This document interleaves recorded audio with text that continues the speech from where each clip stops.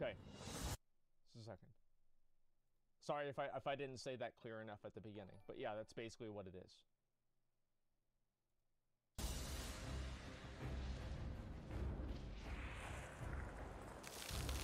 It's a common question that I get asked. People say, Nixxiom, you're a big advocate for Classic WoW. You love Classic WoW, but why do you like Classic WoW so much? What about the game made it so good for you? Why did you like Classic WoW back when you were a kid, and why do you like Classic WoW so much today? Well, guys, that's a very common question, but the answer to that question is massive. Okay. It's huge. So what I'm going to do is I'm going to break down my answer to that question into a series of videos called Why I Love Classic WoW. I still remember my first time logging into World of Warcraft. I made an undead warlock back in Classic. I stepped outside of the crypt that you start in, and I beheld not just a game, but a world. You walked out there? I pressed M on my keyboard. Yes. I right-clicked the map.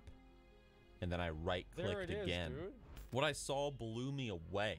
Laid out before me was an entirely new world to explore, rich with different landscapes, peoples, and lore to be discovered. The game beckoned to me to proceed forward, to enter into its depths with adventure in mind, and what an adventure it was. To start things off with this new series of mine, Why I Love Classic WoW, I'd like to start simply with the world of Azeroth itself. Now, when I say the world, I literally mean the game world itself and the people in it. The actual world of Warcraft. When I first started playing the game, there were a number of things about Azeroth that just absolutely amazed me as a kid. Now, first and foremost, as mentioned before, it was the sheer scale of it. Now here I thought the Eastern Kingdoms was huge on its own, but there was also Kalimdor across the seas. I had the same thing happen. I don't want to pause too many times, right? But I had the same fucking thing happen. Whenever I first started the game, I thought the whole game was like, there's like, you know, there's Elwyn Forest, there's Westfall, and there's Stormwind. There it is, boys. I fucking run this shit. I beat the whole game. And like, I remember the first time that I swam out, this is crazy. I swam out to the Zandalari Island. Zach actually went there and did it first, and I followed him. I was afraid. And we went to this island, and there were these like level 63 trolls, and I'm like, what the fuck? And like, that was the first time that I really got the mindset. I really realized how big the world was. And it's actually crazy. Like, there are so many other people that feel the exact same way. That's awesome. Continent even larger than the one that I had started on.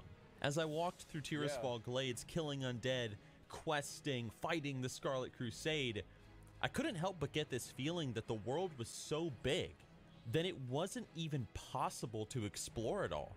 Now, obviously that's not true, but the immersive quality of the world's scale had sucked me in. It was there. It's very true. And for me personally, I think that an element that really helped with immersing me into Azeroth was the lack of loading screens in the game.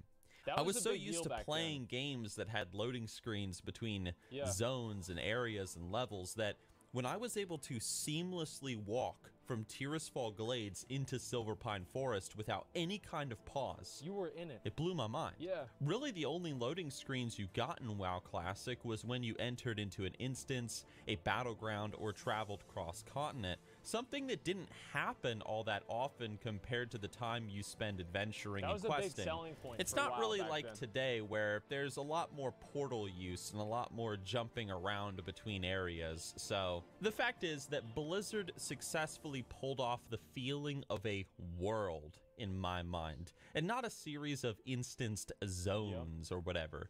And this just made the game feel all the more alive to me. And so guys, I went from town to town, leveling my character in a non-linear fashion, going from zone to zone, gathering resources, and encountering all the different stories that World of Warcraft had to offer.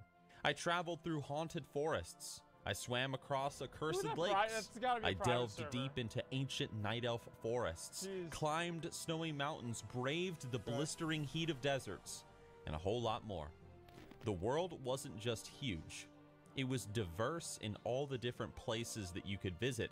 No two zones felt the same. All of them had a personality to them and something that made them feel different, something that made them stand out. What I mean is, Silverpine Forest had those terrifying sons of Arugal that wandered through the forests and... So I leveled up my mage. I got to level 15. Nothing could beat me. I see a son of Argal.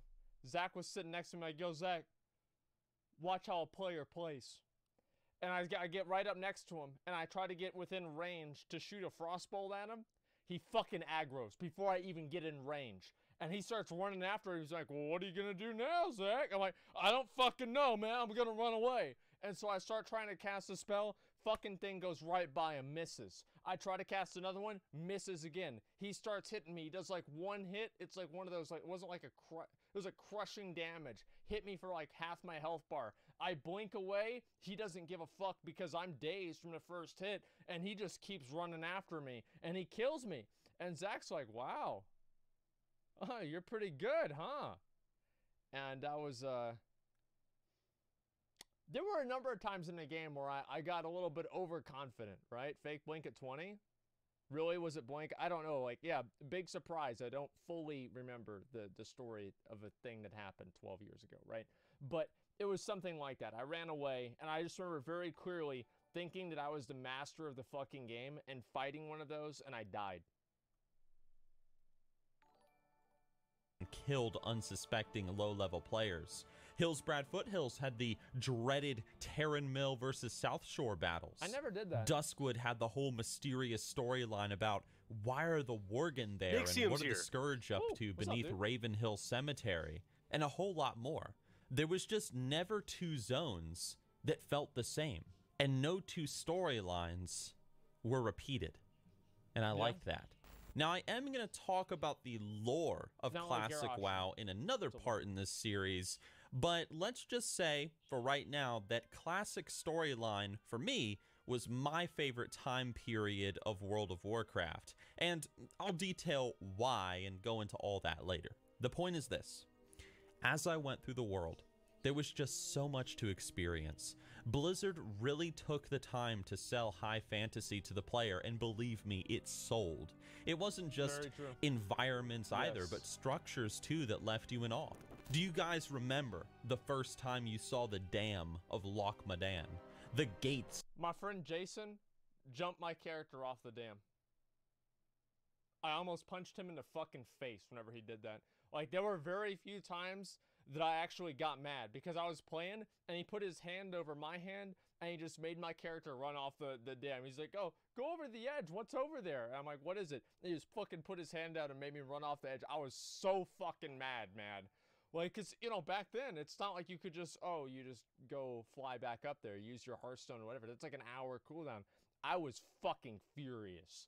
And it's crazy for me to see, like, all these old areas and zones, like Orgrimmar, old Orgrimmar, and just remember, like, how, I don't know, just the little memories that each one of them had. Of Orgrimmar, the halls of Ironforge, Blackrock Mountain, Thunder Bluff, the trees of Ashenvale. Guys, the list goes on. In terms of a game's exploration quality, in my opinion, WoW is unsurpassed. Around every corner, there was a new mystery to be discovered, a new landscape to behold, and a new structure to be in awe of. The world, it felt like it was crafted with so much love and so much attention to detail, and I loved Blizzard for it. I absolutely loved them for it. Back in those days, guys, my friend Ben was letting me play my Undead Warlock on his computer. I would watch him play his Undead Warlock, then he would let me play for like 30 minutes just so that I could have fun playing the game because I didn't have a computer good enough to play WoW at the time. And we would just take turns playing because it's a long time ago, okay? You took turns playing video games back then, okay? That's right. But looking back to that time period before I got my own account and I was able to make my own character on my own computer, even though I was only able to play for tiny intervals on his computer, the world had already sucked me into it nonetheless.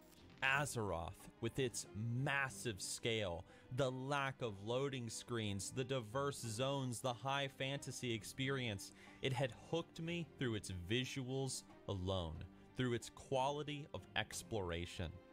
But there was plenty more in the game that made me fall in love with Azeroth, and there is plenty more to say in regards to why I loved Classic WoW so much back in the day and why I love it so much now. But those are stories for another video. So for now, guys, I hope you enjoyed watching the video or listening. That was a good If video. you, like me, have any sort of cool story you want to share from your first time logging into the world of Azeroth, feel free to leave a comment below dude. and share it with the community. Yeah. But either way, guys, thank you for watching. If you want to support the channel, consider becoming a patron or joining the YouTube community and all that bullshit. And I will talk to you guys soon. You all right? All right. I'll see ya. I never made this connection here, and I don't know if that's something that maybe I didn't miss out on or whatever, but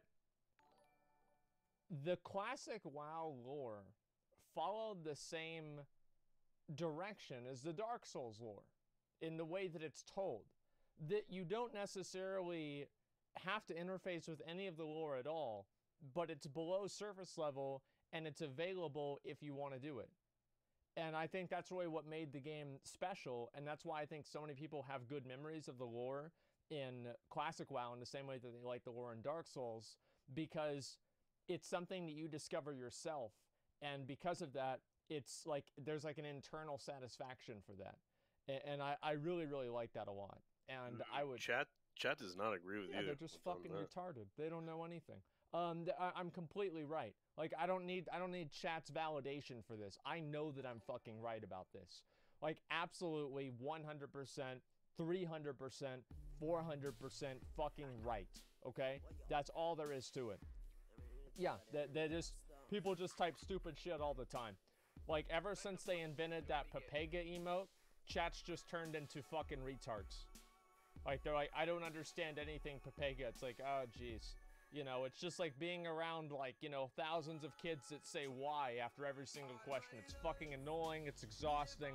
Nobody likes it. Okay? Like, that's why they're on a Twitch chat doing it. It's just obnoxious. But the point is, right, I don't understand why Blizzard can't do this again. And I hope that they can. But personally, I think the only time that we're ever going to see this again is going to be in Classic WoW, right? I don't see the game being the same way. What do you mean? How? I mean, aside from new players, you know, that have never played Classic, all the returning players are going to know everything about it, though. Like, they're going to know where all the shit's hidden, where to go for the quest. They're going to know that you need to be dead to talk to the guy for the key. Yeah. What do you mean, oh great, here we go? Like, I'm offering counterpoints to your video, asshole. Well, you're right. I mean, you're never gonna have it's never gonna be the first time again. It's like the first time you went to high school, you can only get thrown in the garbage can once. Like, for the first time once. Right? And after that, it's like, it's just, you know, you've had that happen before. And, like, yeah, I mean, I'm sorry, but there it is. Like, I get what you're saying, right? I totally do. But at the same time, I think that people, like, a lot of people don't really look shit up. They just figure it out. And I think that's okay, too. Have you ever played EverQuest? No, I've never played EverQuest. Just think about the tons of add-ons and helpers there are today. There were a lot of add-ons back then. I think the difference is, like, social media and, like, the way people make, like, games and shit now, right? And, like, videos for everything now. That's really what's changed. And, I'd like to see that be more the case, obviously. Like, I mean, obviously it's good, but I don't know. I just wish the lore was more like it was in Classic. And if they did that, I would be very happy. Let me just say that right now. If you're in Heroic BOD, no, why would I even do that? It's a waste of time. We ever play Red Dead Redemption 2? Probably not on stream. Atlas Loot before Dungeon Journal? Yeah, we had Atlas Loot before Dungeon Journal. We had Carbonite Quest before we had the automatic in-game quest helper. I mean, what? Dude, I hated Carbonite, man. Why? Like, because the map, like, it left that big ass trail. Like, it would have this big ass trail. Remember that? Ugh, I hated that thing, dude. But I use Atlas loot every day. Like, I would spend hours and hours just looking at the fucking loot. I was so much of a loot whore that whenever I would go over to my dad's and his computer, he wouldn't let me play WoW over at his house because he's like, oh, you just go on the game, you never get off. And I would go on to Atlas loot and I would just look up loot from like Nax and AQ. That's all I would do. And like legendary items. Like I knew how to get Thunder Fury whenever I was like level 40 because I had nothing else to do. That was all he let me do. It sucked, but there it was. Go play Elder Scrolls Online? We'll see what happens, man. Are you playing Elder Scrolls, McConnell? Huh? No. Okay. Okay. I see how it is. But yeah, I don't know. I think it's good. I'll play it at some point, but who knows when that point is actually going to be. Okay, alright, I finished this up. Let's get started with Bloodborne. It's time. I'm gonna go ahead and hearth back over and we'll get ready. Okay.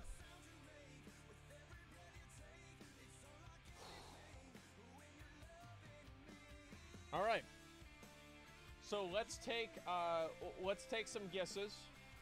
How long do you think it's going to take until I have a technical difficulty? Something that's